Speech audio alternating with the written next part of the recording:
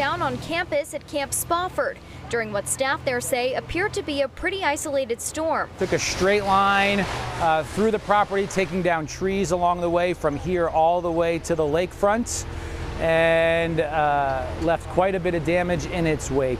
Executive Director Dan Syvertson says the tree clipped the corner of one of the buildings. And while summer camp is still a week away, there are some people staying here right now, including staff. At the time, there was a family putting their 3 kids to bed in the cabin next to it, and so we are thankful that it fell in between the 2 cabins. The director says luckily no one was seriously hurt, but a couple people were injured by broken glass when the tree broke through this window.